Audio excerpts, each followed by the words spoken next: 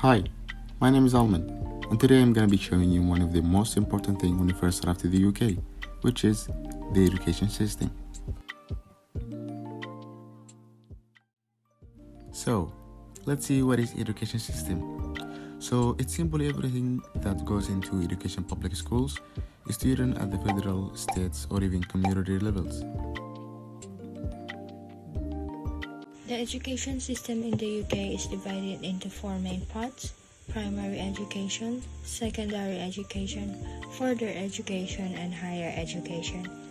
Children in the UK have to legally attend primary and secondary education, which runs from about 5 years old until the student is 16 years old.